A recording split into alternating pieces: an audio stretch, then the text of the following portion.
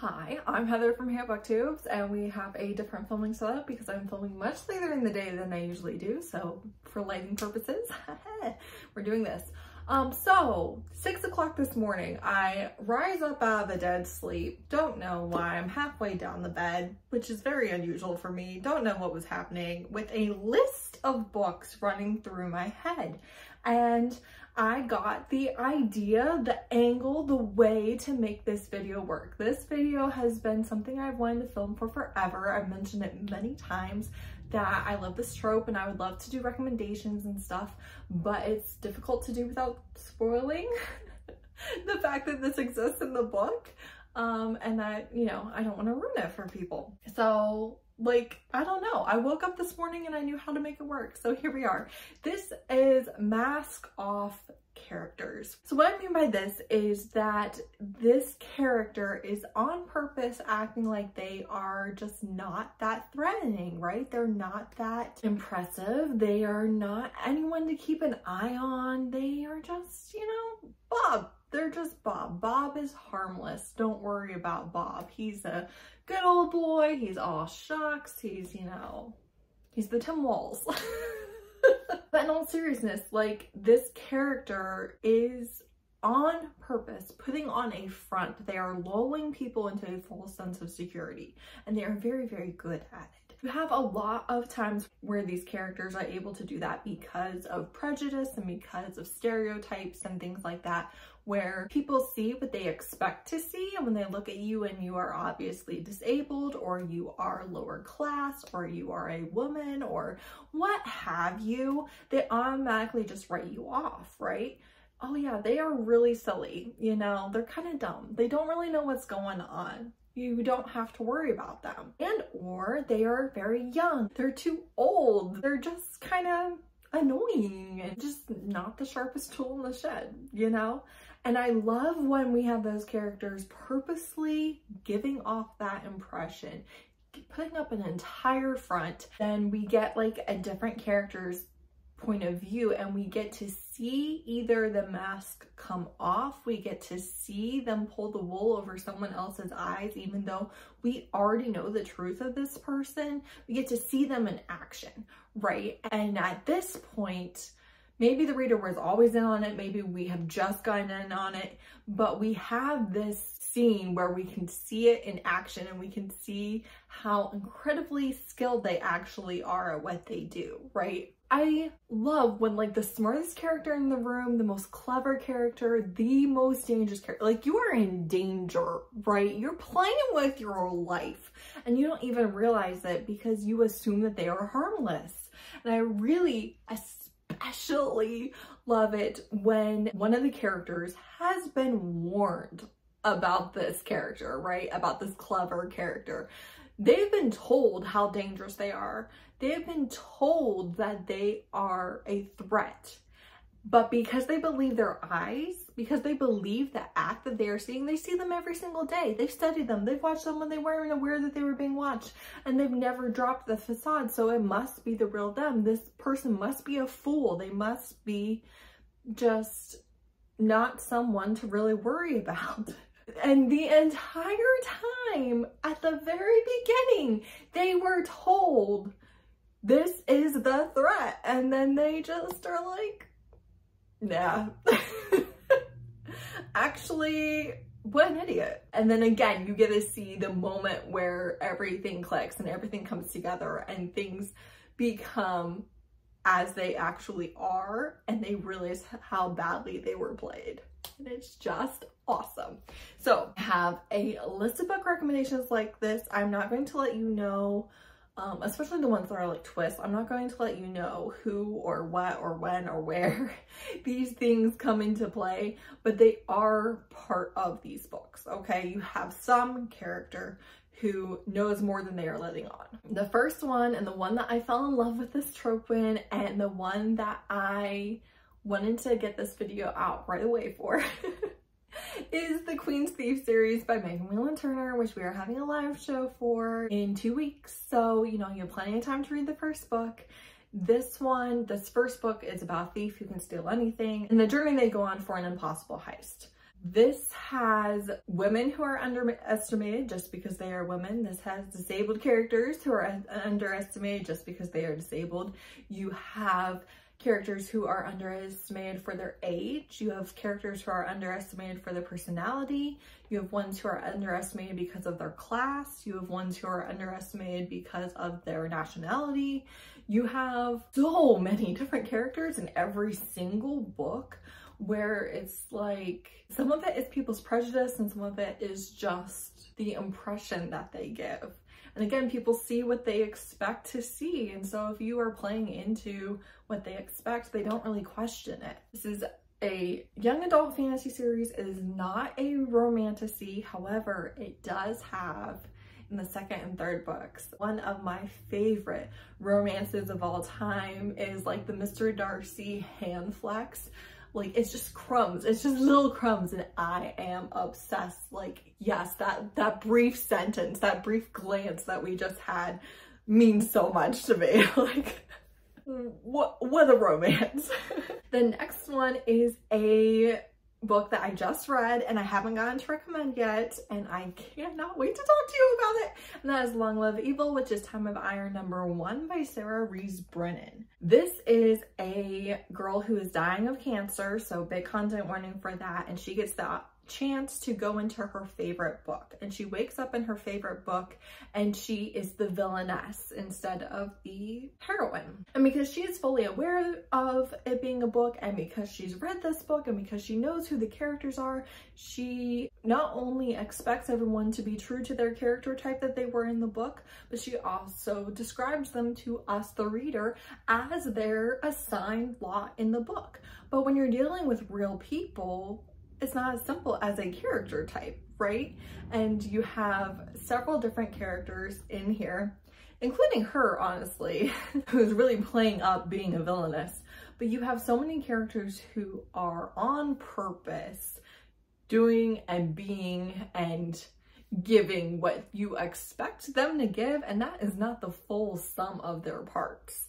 And it is a new favorite of the year for me. It is so much fun. If you love villains, if you love fantasy books, if you love romantasy, I can't stop thinking about the ending of this book. I can't wait for book 2. I need it now. And book 1 just came out, so I have such a long wait, but it's not really like a bad cliffhanger or anything like that. You can absolutely read this book before the rest of the series comes out and be happy that you did. It is so, so, so good. Next one is The Folk of the Air Trilogy by Holly Black. Obviously, the Cruel Prince is a staple in the book community, but Jude is our main character, and she's a human who's grown up in fairy, and everyone underestimates her simply because she's human, right? And she has a lot of skill and determination and a thirst for power because she has grown up powerless in a society where everyone is stronger than she is. But that is not the character that I'm even thinking of in this book, because the Fae cannot lie, but they are professionals at deceiving. And there is a character specifically that is not what he seems, and yet that is the impression, the purposeful act that he is going to give, because that is his own power play, and I love it. The next is the Rook and the Rose Trilogy by M.A. Carrick. Surprising no one, a lot of my favorites fall into this trope because I am absolutely obsessed with it. In this one, you follow so many different characters, and so many of these characters are doing their best to lie and to hide who they are, and to hide their desires, and to hide their power plays and their strategies and how they're going to accomplish everything, because they are in competition with so many other factions to come out on top, to win, to do all of these things. There's a lot of political intrigue and a lot of talk about the different classes and how they interact with each other, but there are so many great characters in this series who sometimes you know the act that they are doing and sometimes you don't. And we are following so many different points of view that it's really fun to know who knows what. Do you know this? Do you know what I know? You know, that type of thing. And it's kind of like the adult version of Six of Crows or The Thief. and it really is just like that same vibe but in adult fantasy. Then I have the Saint of Steel series by T. Kingfisher. The first book is Paladin's Grace. T. Kingfisher in particular writes middle-aged ish, late 20s, 30s, 40s women in fantasy, and they are very good at letting the misogyny that they deal with be the way that they get away with what they're doing. Be the way that they manipulate you, be the way that they are just like, oh, I'm just this little woman, what do I know? Oh, oopsie, officer, I didn't mean to do that. You know, it's so funny, it's so sweet, it's so well done. I love all of these books, but truly, some of them are geniuses, some of them are not, but the way that they all just let people perceive them as they are perceived and use that to their advantage. Oh, so good. Next I have The Bastard's Betrayal by Katie Robert. This is a mafia romance and she has a long-term boyfriend. She is a mafia heir and she finds out right at the beginning that her boyfriend is not who he said he was, and actually their entire relationship was a lie. Not just their relationship, but the person he was in their relationship, and he's not going to let her go that easily. And so now she's going to be in a romantic entanglement with the real person that she's known for all this time, being a completely different person and someone who is her equal in every way.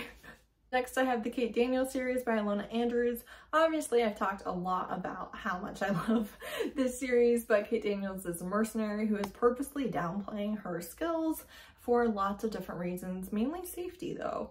But that is not the only character. In fact, this is a very strong point in Ilona Andrews' writing that I haven't really talked about that much, I don't think. But so many times their characters are like, you can do this the easy way or the hard way. You can walk away from this in one piece or you're gonna die. And people just never believe them. It doesn't matter which one of the characters that we follow is saying it. They just never believe them. They always underestimate them and then they wipe the floor with them. And another thing with this is her romance throughout the entire 10-book series is Curran, who is a very powerful shifter and the head of the shifters in North America, etc. But because he is so strong and because of prejudice against shifters and everything like that, a lot of people think that he is all brawn and no brain. Again, like the stereotype, they see what they expect to see. And so it's fun to see people underestimate him and get played for fools. Next I have Fated Blades by Ilona Andrews. This is a sci-fi novella if you want to be able to try their writing just with a very small little bite-sized piece. This would be a really good one. This is reluctant allies to lovers, so they are enemies in the sense that their families have always been enemies. They've actually never met, but they are from rival families, and both of their spouses steal from them and run away together. And so they reluctantly have to join forces to get back the information that their spouses stole so that they can continue to protect their family's financial well-being and place in society. The thing about this that I absolutely adore, it's very fun magic, it's very fun world building, all of that is fun. But the thing that I love about this is that they are two people at the top of their game and they understand each other in every single way. And the interesting part is their spouses got to know the loving version of them, right? They downplayed themselves for their spouses. They loved their spouses. So it was safe to be with them. And their spouses forgot who they were dealing with, especially when the love is gone. When you have betrayed them, this is not the easygoing spouse that you have known all these years. This is the head of the family that you just double-cross that will kill people for much, much less. Like, you knew who they were. You knew who they were the entire time, but you were well and truly lulled into a false sense of security because they loved you. The only thing that was keeping you this safe was their love for you, and you decided to betray that. Mistakes were made. The next one is Blood Grace by Vila Roth, particularly this first book because our main character is the bastard daughter of the king and she really doesn't have any rights or security. She's at the whim of the king, and she, you know, has to really carefully maneuver everything in court. She cannot appear to have too much power. She cannot appear to have too much favor from any one group. She's trying to keep from getting married off to all these different awful people for political alliances. So she really is incredibly clever and knows what she's doing and is very, very skilled, but she has to hide all of that and literally cannot let it be known that she is anything more than just the simple, quiet, silly, useless daughter. Again, with this series, I read all 4 books in like a week, and I probably won't read any more, even though I liked all of those books. So it has a little asterisk beside it, but for that reason in particular, that is why I really liked the beginning of this series. The vampires that she is trying to form an alliance with are a little too goody two-shoes for my personal taste, but that's probably the religious trauma talking, and you probably don't have to worry about that. And lastly, I have Run Pussy Run by Casey Wills. This is another mafia one, and this is another one where you have a long-term relationship, and right at the beginning of the book, you find out that they were not who you thought they were the entire time. For both of them, actually. He kicks her out and then drags her back. And now they're going to have a relationship. He won't let her go. She's a captive, basically.